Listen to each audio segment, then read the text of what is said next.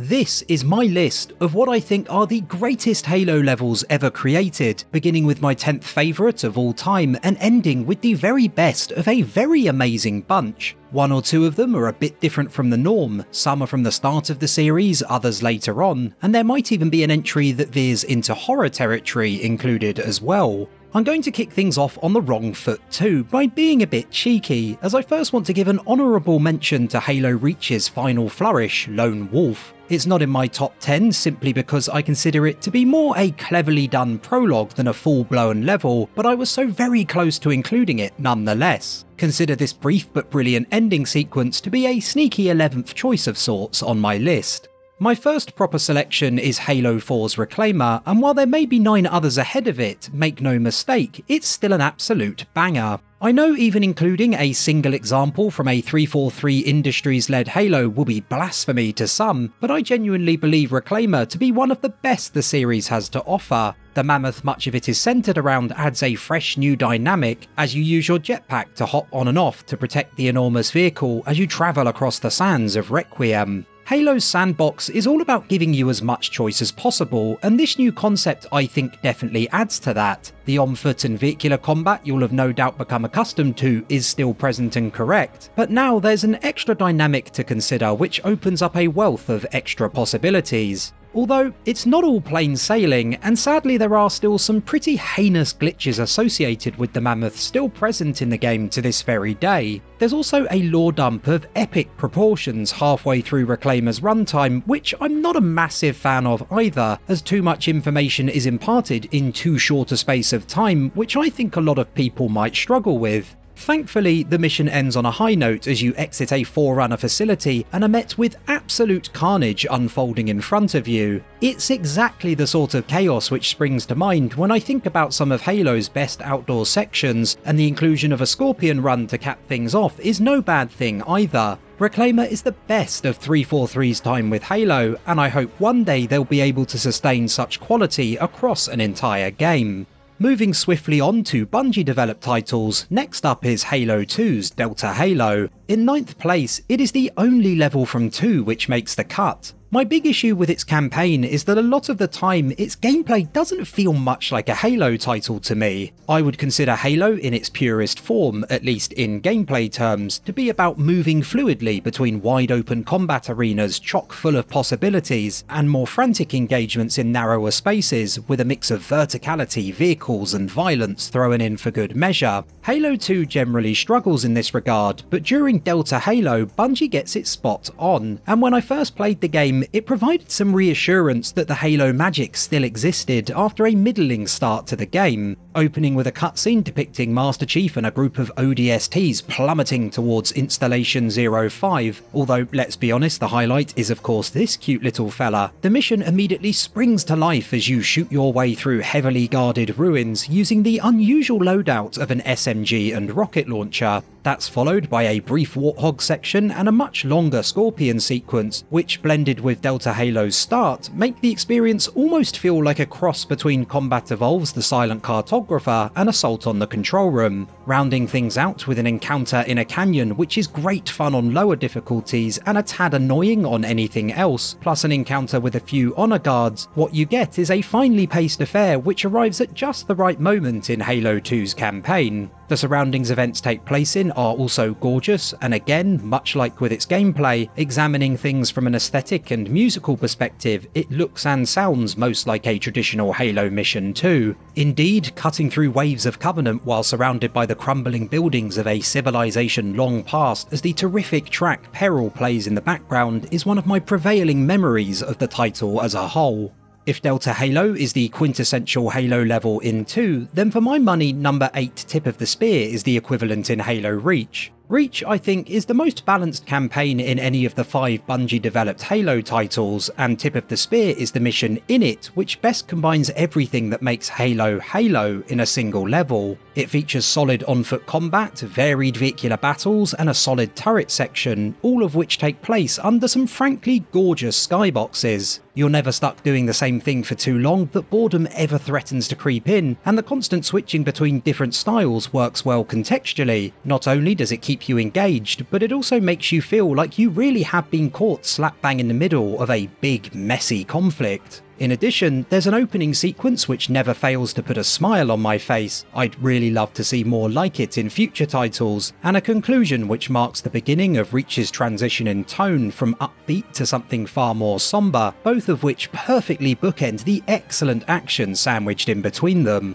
Honestly, it's so good that it makes me wish the second half of Reach had an equivalent, one similar in structure which took place across the scorched earth of a planet on its last legs. If I had one criticism, it would be catch driving if you choose to take to the Warthog cannons early on. I'm pretty sure I could do better, and I'm nowhere close to being a highly trained super soldier, and I can't drive. All in all, Tip of the Spear is definitely a highlight when it comes to Halo Reach's campaign, and this won't be the last you hear about the game before this video finishes. Much like Halos 2 and 4, Halo 3 ODST only appears once during this video, and the level I've chosen from it is NMPD HQ. It might be a surprise to see it in 7th place, given I generally place greater stock in missions which feature most, if not all, of the Halo sandbox, but this is the first of 3 exceptions to that rule I want to talk about. Of that trio, I reckon this one is the biggest outlier, as along with what some might perceive as a lack of variety, it's also over in a flash. However, we must also remember that this is a mission from ODST, and ODST is a game which consists only of shorter outings. Looking at it in that light, there's little I can fault about it and a whole lot to love. What sets it apart for me is the fact that most levels in Halo featuring sniper sections tend to encourage a stealthy approach, until you're discovered, that is. NMPD HQ on the other hand says to hell with all that softly nonsense and throws you in straight at the deep end. Rather than allowing you all the time in the world to sneak around and pick off Covenant one by one, you're instead tasked with taking on groups of enemies which ramp up in difficulty across 3 arenas which increase in complexity the further you progress. The difficulty curve during its first half is nigh on perfect. Also, you're sniping baddies on the rooftop of a police station in New Mombasa during an alien invasion. It's one of my favourite urban settings in the entire series. It would be remiss of me not to mention its final encounter as well, which is just as good as those featured earlier on. As Romeo, joined by Buck, you cross a makeshift bridge and are reunited with squad mates Mickey and Dutch, at which point you've no other option than to stand your ground while being attacked by what seems like an endless stream of Covenant. Using any weaponry you can get your hands on, it is an absolute brawl, made all the more intense thanks to the inclusion of the unreleased track Air Traffic Patrol. It's an excellent way to end NMPD HQ, a slice of Halo I'd describe as the very definition of short but sweet. New Alexandria, 6th in my ranking, is a level I absolutely adore, but it also makes me a tad sad too. Why? Well, because it, more than any other level included in Halo Reach, is a shining example of Bungie still being able to bring fresh ideas to the table even in their 5th game in the series. I wish they'd have stayed with the franchise into the following generation of consoles, as it's clear they still had plenty of desire to innovate. The idea of flying between locations in a Falcon is a novel one to begin with, and the random elements incorporated into the mission structure complement it perfectly. The order you need to visit the hospital, nightclub and penthouse in to take down communications jammers is randomised, and in between you'll also be assigned different secondary objectives, 1 at a time in single and 2 player, and 2 at a time if 3 or 4 Spartans are working together. While the secondary tasks are interesting enough, it's the 3 primary objectives which are particularly engaging. Each has its own distinct flavour, and they all feel quite unique. The penthouse is the most narrow and features a chilling backing track, as you're left with no choice to flee before you're overwhelmed. The nightclub is the largest and pairs up hunters with thumping music, and the hospital is somewhere in the middle, a more measured area with a reserved tune to match. Everything I've just mentioned does work wonderfully, but the star of the show is undoubtedly the city of New Alexandria itself. It may well be the most atmospheric level in the entire franchise. Opening on a despondent Noble 6, you quickly come to understand why he's so down in the dumps as you fly above a city bathed in orange light, a beautiful but horrific reminder of the destruction below. As you progress, more and more Covenant ships arrive to continue reducing the city to ash, and the victories you do achieve begin to feel like little more than the smallest of silver linings to a very, very dark cloud. Something made abundantly clear during New Alexandria's ending sequence as Kat meets her maker in shocking circumstances. there are few Halo missions which leave as strong an impression as this one does.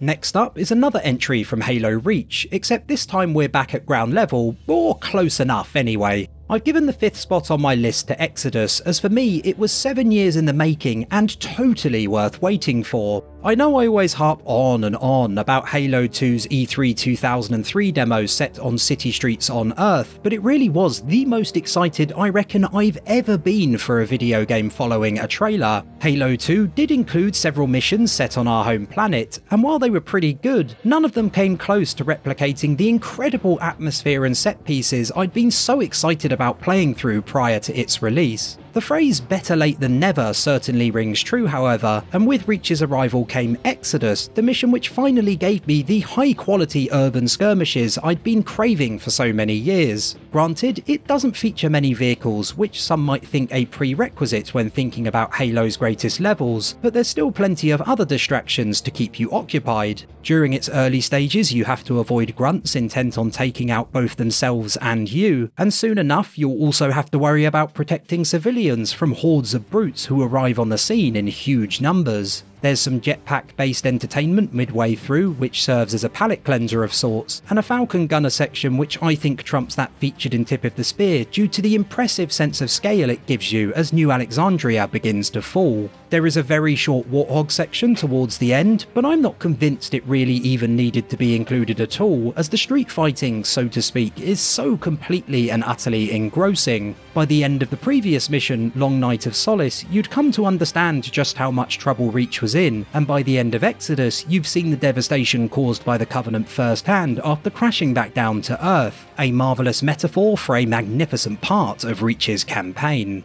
Just missing out on a podium finish is the Ark, the first of 2 levels from Halo 3's stunning second half. It is a mission which has a dash of everything that makes Halo so remarkable, and there isn't a single dip in quality during its entire runtime, which is particularly impressive given it's one of the longer entries on this list. Do you enjoy sniping sections in your Halo games? Well, the Ark has you covered. How about longer vehicle sections which use the franchise's sandbox to its fullest extent? It has plenty of that too. What about a face-off with a Scarab? Not to worry, there's one of those as well. There really is something for everyone, and if you prefer more traditional encounters, there's a good number of those to boot as you battle brutes inside a Forerunner structure near its end. The appearance of the Forward Unto Dawn halfway through the mission, a spectacle in and of itself, also ushers in what I believe to be one of Halo's very best vehicular sections as you retrace your steps back to a previously locked door while blasting everything in sight to smithereens. Halo 3's campaign is very strong, and it's one of the most consistent quality-wise Bungie ever produced, along with Reach, but it wasn't until I began playing the Ark that 3, for me, was elevated from being a very well done Halo title to possibly the best in the entire trilogy.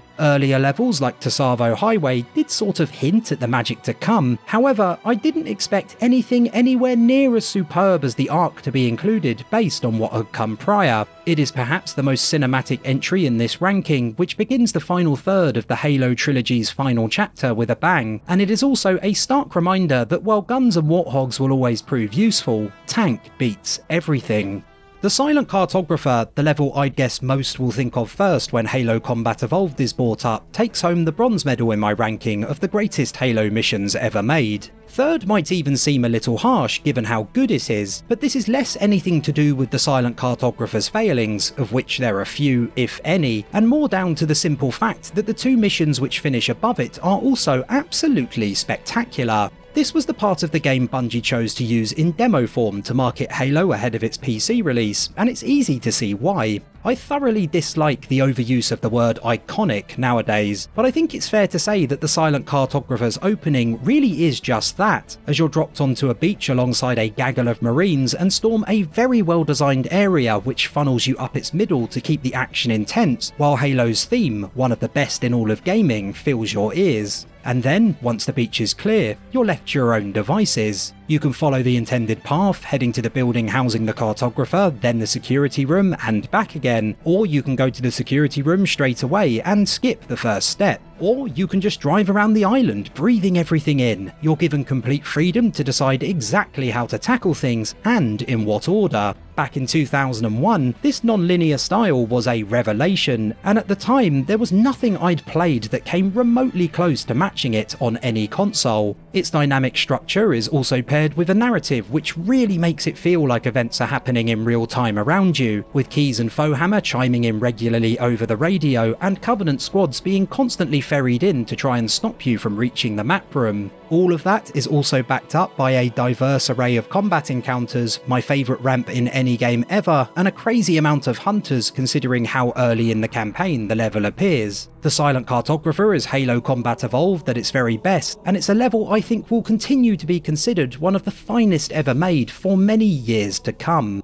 This next one may be somewhat unexpected considering I just said the Silent Cartographer is Halo Combat Evolved at its finest. My second selection is 343 Guilty Spark, a level which more than any other transcends the franchise. Not only is it an excellent Halo level, but it's also one of the finest examples of video game horror in general, and an absolute masterclass in how to build atmosphere and subvert player expectations in a big way. The headline, of course, is the introduction of parasitic space zombies The Flood, but it's what's done on either side of that reveal that helps place 343 Guilty Spark above practically every other mission in the Halo series. It's an interesting one, as if you play through it without paying much attention, you might not think it's anything special. On the other hand, if you work your way through it keeping your eyes peeled, you're bound to catch at least one or two of the numerous clever little details littered throughout. Traversing the swamp at its start, you can spot shadowy figures darting around ahead of you, and if you listen closely, you might hear sounds that in retrospect do sound a lot like the Flood. Searching for Captain Keyes inside the facility, you may also begin to wonder why there are no elites to be found within the Covenant's ranks, what happened to the very bloody corpses you discover, and why a lone Marine you come across is frightened out of his mind.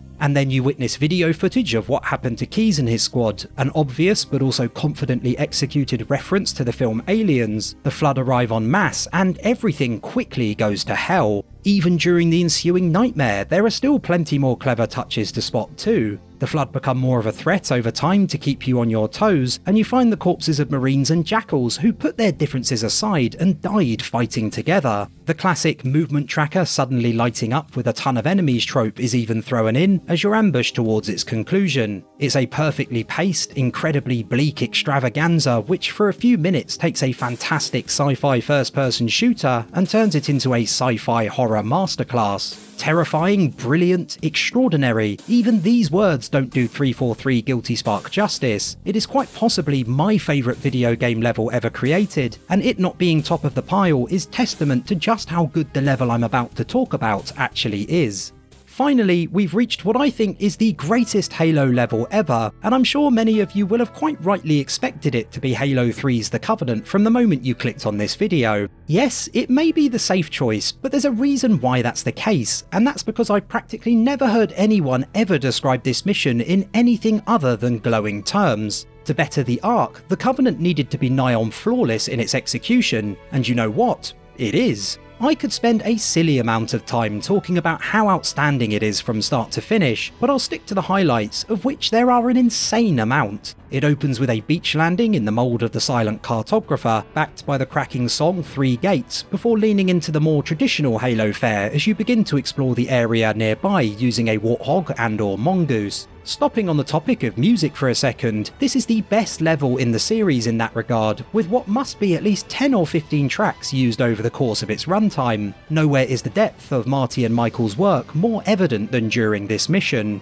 In addition, you also take on 2 scarabs at once, a first for the series. There's a Scorpion run, and you're given the opportunity to use pretty much every weapon and vehicle in the game, which means in terms of variety, nothing else comes close. And who can forget about your brief alliance with the Flood? It may not last very long, but it's about as shocking a twist as you could possibly hope for, a jaw-dropping moment that proved Bungie was still able to surprise even towards the very end of the trilogy. The narrative and pacing throughout the Covenant is also so finely tuned that even though you're constantly being asked to do different things, the changes never feel jarring and every encounter lands with more impact than the last. This cutscene, which ends with Master Chief and the Arbiter standing back to back while preparing to fight the Flood, is also blooming brilliant and one of my favourites in the series. If someone who hasn't played Halo ever asks you what the franchise is all about, the Covenant is the level you should point to. I've never played anything so densely packed with such high quality gameplay, extraordinary variety and wonderful storytelling, and I'm not sure I ever will again.